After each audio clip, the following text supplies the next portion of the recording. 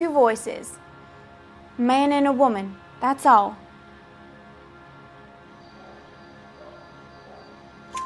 Why are you holding out on us, Miss Perry? I'm sorry. I was hoping to tell my story to the newspapers. I'd like to get my picture in the paper. I'm trying to find work as an actress, and things are pretty difficult. Cough it up, sister. We don't have all night. The people arguing? They were husband and wife. I could tell by what she was yelling. Intimate things. Very embarrassing for the man. Thank you, Miss Perry. Your information has been very helpful.